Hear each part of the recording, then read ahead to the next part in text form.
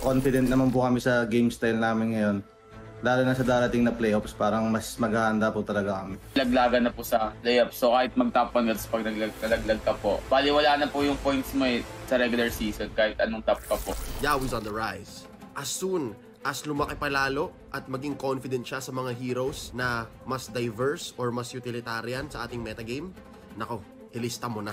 Napaka-importanting player ni Yawi's sa NXPE, boss, kasi siya yung playmaker nila, siya yung humuhuli ng mga kalaban para makagawa ng play. Malakas po yung RSG po kasi po may lason po sila, may part po sila na sa team nila na pwede po silang may ilabas bigla na lineup na hero po, ganun po. Kahit tatalo po namin sila ng 2 round po, mahirap po maging kampante kasi playoffs na po yun. Kaya kailangan lang po namin maging disiplinado pa rin, tas kung ano po yung ginagawa namin sa kanila po, kaya po kami nanalo. Ngayon nakita na po namin talaga yung parang kung bakit kami natatalo dahil nga po doon sa sa pag-split push nila, parang gumagawa sila ng iba't ibang play. Parang nahihiwalay-hiwalay nila kami. Napag-aaralan na namin sila, parang handa na kami sa playoffs. Si Mr. Fundamental ay isa sa mga longest tenured at well-decorated na veterano sa ligang ngayon. Fresh start ang pagsasali niya sa RSG PH and Heath is leading the way. Nakikita ko po kasi kay Heath, matapang po siya maglaro, tapos parang di po siya kinakabahan ganun po, tapos parang go lang siya ng go po, wala pong hesitation. Ang weakness siguro ni Yawi is lagi siyang mabigyan ng early, patayin siya ng patayin para hindi rin siya makagawa ng play na maayos, hindi rin siya makapag-shot call. Yun po, siguro weakness niya po, di siya masyado pumipik na mga pang-huli na tank po, ganun. Kadalasan po kasi sa kanya, puro sustain po hero niya Di ba po namin siya nakakalaban na pang-pick up po na hero. Para sa next play, boss, babawi kami ngayong playoffs. Good luck sa'yo, Lods. Kasi dati pa po napapanood na kita. Magaling po talaga siya. Kaya yun, good luck sa atin and isiyan mo lang. Yawi, pag-aandaan kita, kita-kits na lang.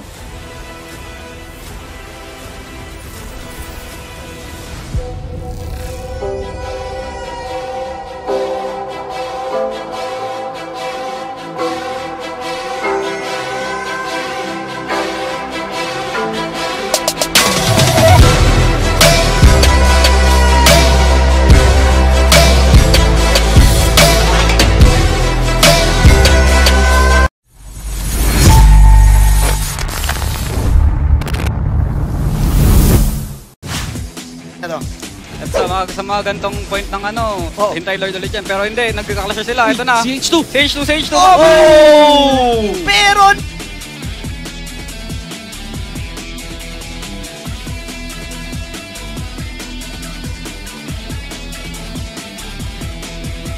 nice protect mula kay Yawi. Protektodo ni Yawi to. H2O surviving. Demon Kite is down. 45 seconds na wala. Si H2 tapos nakasurvive siya, kaso yun, mapupush na ulit yung mapupush yung bottom ng Well, tingnan natin, may split na ginagawa pala. Oh, Nats! Masyadong makunat si Nats with the kill. Kasi si Yakno patay. Si Yakno ay deads na rin, habang si H2 mukhang tatapusin na laban dito kasama si Red J. May burst. Si Nats nasa likod, Na ginawa si Aqua, nandito si Nats. Nats, susuntok patalikod, patalikod. Ayun naman pala. 2v2. Habang si SI nandito, Yawi, kaya man tapusin to ng side ng NXPE. Let's see kung mapapanice step pa dito si Coach Yata. Lina. Hesa, can he finish? Ay, wala na rin si Aqua. Wala na imo. At mukhang tapos na NXPE. Ito niya kay Heath kasi talagang matagal na si Heath sa mga ganitong plays. Uy! At ngayon, yung SS Flicker. Nag-miss yung SS Flicker pero still, may... Napakasakit ng Kimi. Ang sakit ni Kimi, sakit din ni Nats. Pasok si Esa doon. Pero nako, mukhang mawawala dito si Aqua. Masyado malalim para side ng RSG. Immortality. NXPE! The NXPE defense! Wag na wag mamalitin ng NXP. Wow! Lord. And that also means na isang minuto wala si Heath, which is very important para sa RSG. Laging pinapointan ni Coach Lift yan. Kakat mula kay Yawi. Sino tong inert-ngert? That is going to be Heath. Napulado na ngayon. Nakagaw ni H2 yung turtle. Oh my God. Oh, what a stun rin ni Jay. Itutuloy pa ng NXP to. Oh no. 3 heroes down for RSG. And nako.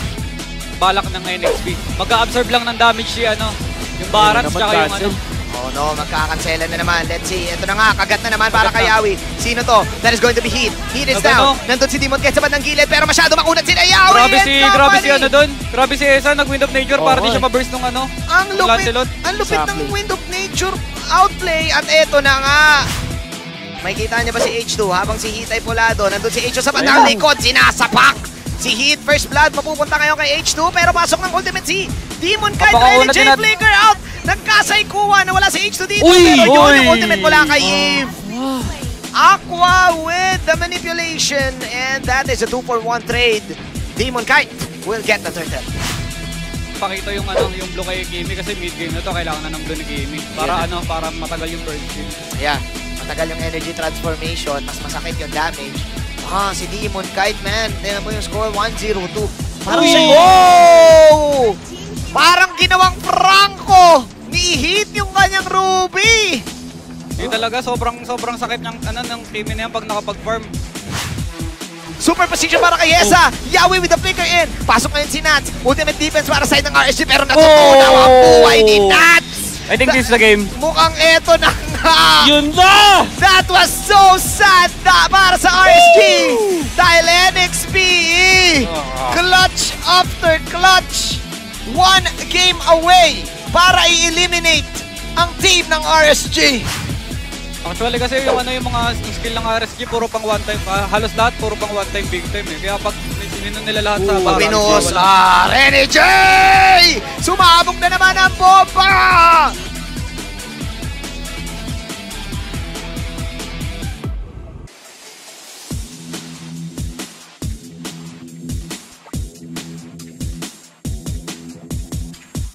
Aqua is down pero makakuha si Yak ng isang kill. Sino makakuha ng Lord na to? That is going to be H2 to Dao. Na hindi sila first round exit if ever. Oh no. Renny J. Mamumula. Ito yung sinasabi. Okay. Oh no, Demon Kite. Pasok sa kanyang first kill. Pasok sa kanyang Thorn Bros.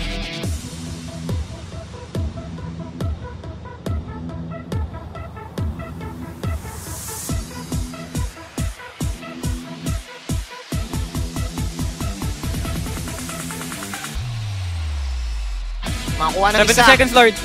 Makakuha ng isa si Demon Kite. Nice setup though mula sa manipulation sabay Demon Kite. Namulis. But nandito si Esa. Esa ngayon. Sakit! With the Wind of Nature. At ngayon. Try nila i-contest yung Lord kasi alam nila pag nakuha na yung NXP yung Lord. Crucial. Na to. Crucial Lord. Nako, may knock-up na magagawa. Yawi pulado na naman. Nasa harap si Renny J ng bibit. Ako yung pwestuhan niya, likod na likod na eh. Pero napagamit na ngayon ng entropy. Pati Iyakno once again! Makakuha na magandang burst down! Double kill para kay Iyakno ngayon! And this time, 3 heroes are down para sa NXPE! Is this the comeback? Wind of Nature para kay Esa. Magbabak na ngayon. Bathesa, Yelly Haze, Double H, Iyakno with the ultimate. Lord to. Oh no, palado kagad si Demon Kite habang nandun, nasa likod. Pero may kagat na gagawin si Yawi pero wala siya makatuwa. Naku, yung Lord ay mapupunta pa kay Yesa. Pero napakagandang ultimate mula kay Aqua pero still yatap si Nats. And ngayon NXPE, nako, nag-collapse na ang RSG. Renny J ang pagsabog. And Demon! Pero makakapatay ngayon si Demon Kite. Demon Kite is real. At ngayon tumatakbo na si Renny J. Nandito pa rin si Demon Kite. The Kingslayer surviving. Sobrang lupit na outplay ni Aqua na nakita mo yung moves na yun. Grabe mag-give si Aqua. Oh my goodness! Aqua! 3-1 and 9, 13 to 10. Tuloy pa rin ang laro. Super defense para sa RSG. Wala pa rin nakakakuhaan. Hipet. Demon Kite ang gigigil na. Nang gigigil talaga. Habang si Yawi ang target nila. Thorn Throws para kay Demon Kite. Pasok ngayon si Renny J. Renny J with the bravest fighter. Eto na, nag-collapse na talaga. Totoong laban na to. Meanwhile, pasok ngayon. Ultimate sabog ang mukha ni Renny J. Pero mayroong immortality pa rin. Esa. Nakaprint Esa. But killing spree para dito kay Demon Kite. Iyakno alive. Pulado. Merong immortality kay Iyakno. Medyo magulo ang nangyaring laban. Pero nandun si H2O na sumasapak pa rin. Sinanat sumatakbo. H2O. Patay Sino makakakuha? Aqua, Iyakno. Nats is also down. And this is it. This is the final march. This is the next play way. NXPE. Evos. Hindi pa rin pala tapos. Joke lang. Pakito, double MM yan. Oh my God. Wala na ako, speeches na ako, ilang beses natin nakita to eh. Binalik lang, hindi. Ayun na. Pasok si Yawi, at si Iyak to ang nauli, no more Iyak!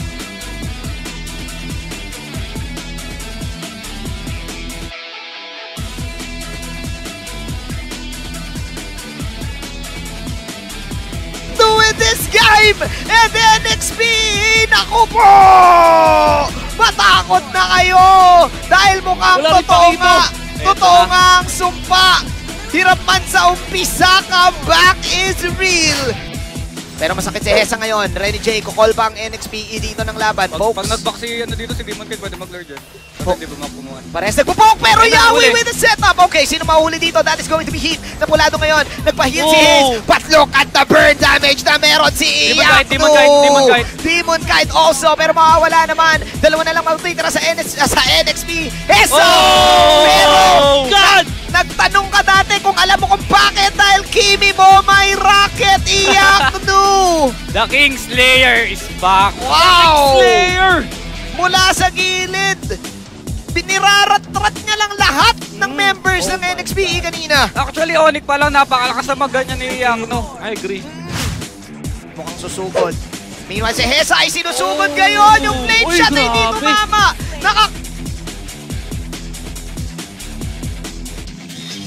Still pa nga, yun ang problema din.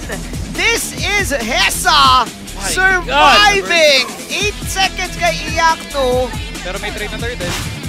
Confidence booster yon yung outplay na yon, pare. Hesa with the makaka-trade yata sila sa top pass. Pero may trade eh. Ito nga yun eh. Renny J Polado, recall pa. Pero inaabangan na ng dalawa. May jukes na ginagawa. Oh my God!